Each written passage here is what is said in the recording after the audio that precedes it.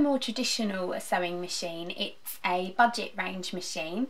It's the Janome 2032. Now there are very similar models to this currently available in the big craft shops, shall we say, across England, and they're normally anywhere between about £75 and £90. It's the perfect machine really for someone who's just getting started with their sewing. It doesn't have any fancy knobs and buttons, but it does all your basic stitches for you. It does a buttonhole, and it works perfectly fine. We actually use these models as our teaching machines for the first 2 years of business, and they're absolutely perfectly okay. But they do thread slightly differently because they're more traditional, so they don't have the little window in the top here. All of your bobbins are popped in here.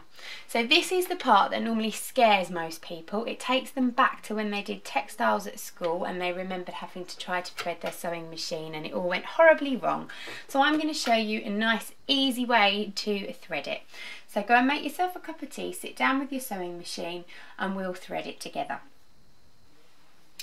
So you're going to start by lifting up your spool pin on the top of your machine and you're going to pop your thread on the spool pin. You want to take your thread around this little silver button here. It goes through the groove and it sits there nicely. Then you're going to take your bobbin and you're going to take your thread through the side of your bobbin and up out of one of those little holes in the top of it, so that your thread sits like this. And then pop your bobbin on your winder. Now you need to tell the machine that you want to thread a bobbin up, so you do that by pushing it to the right. What you also need to do on these more older machines is you need to tell the machine that when you put your foot on the pedal you don't want the needle to go up and down. So you do that by taking hold of the hand wheel and pulling it to the right. You should hear a nice click. Once that's done, that locks off the needle mechanism. Now you want to put your thread, wrap it around your finger a couple of times and hold it nice and tightly. You're going to put your foot on the pedal just gently for a little bit and spin up a little bit of your bobbin, and then you're going to snip it flush with the top. Now one of the things I do find with these machines is when you put your foot on the pedal as hard as you can, this thread gets really overexcited and it jumps up and down and then it flies off the top of the machine like a lemming. So what I tend to do is put my hand just above the thread, and I don't touch it, but it just means that the thread can jump up and down and hit my hand and it's not going to fly off the machine. But it does mean I can put my foot to the floor and fill the bobbin up, which is what I'm going to do now. You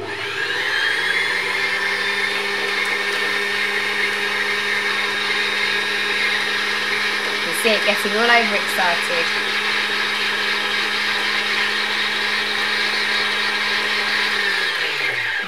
Just going to stop for a moment so you can hear me.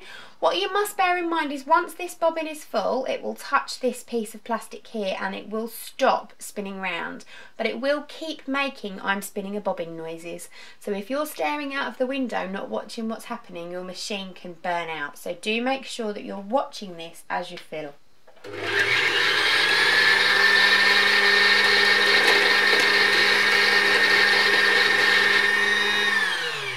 So it's come to a stop, but as you heard it was still making noise.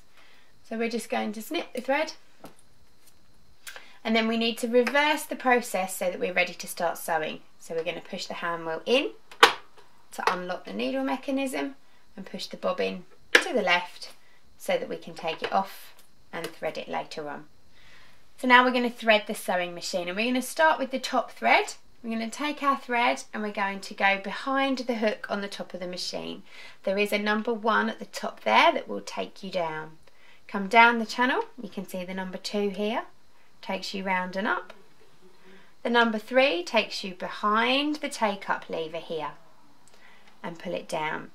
If for any reason this take-up lever isn't up here when you're ready to thread the sewing machine, simply turn the hand wheel towards you until it pops up. So now you're going to take the thread down the groove, then it sits behind the little hook at the top of the needle here, which keeps it nice and taut, and then you're going to thread your needle.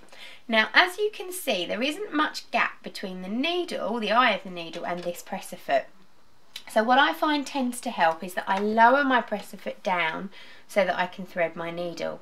But what you mustn't do is lower your presser foot down until you've threaded all these threads through, because what lowering the presser foot actually does is closes the tension discs on the inside of the machine, and it clamps them around your thread.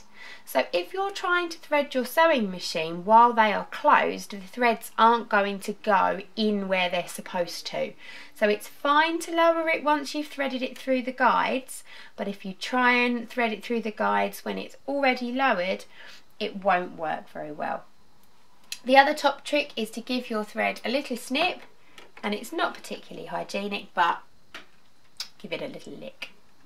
And you should be able to thread it through the eye of the needle. Once you've got hold of it, you can then lift your presser foot back up and pop the thread through the groove in the middle of the presser foot and out the back of the machine. So that's the top thread on our machine threaded, and as you can see, it makes like a capital N shape. Now we're going to thread the bobbin. So to thread the bobbin, you're going to release this little lever here on the bobbin case. Get hold of it and take it out. Now if you look closely, you'll see there's a little cutout just here in the bobbin housing, and if you always remember that that's where this sticky uppy bit of the bobbin case is going to go. Now it is really important that you use this lever to take your bobbin case in and out, and the reason for that is this is actually the locking mechanism. So if you watch me try to put this in now, not holding the lever, you'll see I can't push it all the way back, and it just spins around in the bobbin case. If I put it in holding the lever though, it allows me to push it all the way back, and when I let go, it is locked into the housing. So always make sure that you use the lever to take your bobbin case in and out. So we're going to pop our bobbin into our bobbin case now. So we're going to just drop it in. Now what you want to look for is this little cut on the outside edge of your bobbin case. You're going to take the thread and pop it into that little cut. Now there's nothing to stop your bobbin falling out of your case at this point, so I tend to hold it with my finger just to keep it in, because then you're going to want to take your thread down this little arch here on the side of your bobbin case and just give it a little tug, and you'll hear a little click and it should pop into this hole here. Now in an ideal world, if you're careful, if you hold on to your bobbin, you know the tension's right on your bobbin if it doesn't just go zoop and drop out. But obviously there is nothing stopping this bobbin itself falling out of the case. So once your bobbin is threaded and the thread's coming out of the hole on the top, you're going to take it by the lever and post it into your bobbin housing. Now I'm right-handed, but for some reason this is the one thing that I always do left-handed. I find it much easier to be able to see what I'm doing. So my thread's coming out the right-hand side of this little sticky uppy bit. It's locked in and it's not going anywhere. But what we need to do now is to get this thread to come up through the bottom of our machine, and this is the bit that you always got stuck with at school. But it really is easy. You're going to take hold of the top thread and we're going to turn the hand wheel towards us. As we do, what will happen is the needle will go down, it will take the thread down here. You'll see the thread come down and it will come across the bobbin and it will tickle this thread. And when you see that happen, you give a gentle tug on this top thread. So I'll do it for you now. So I turn the hand wheel towards me, I keep turning. Here comes that thread. It's going to come across the bobbin, it's going to catch hold of that thread, and I'm going to keep turning, but a little gentle tug at the same time. And you can see it's brought a little loop of thread up. And if you get hold of that little loop of thread with your scissors, you can then pull the thread through, and you now have both your threads at the top of your machine. So you simply put them out the back, close the little trapdoor and put your base plate back on, and you're now ready to sew. If you like to stop and smell the flowers,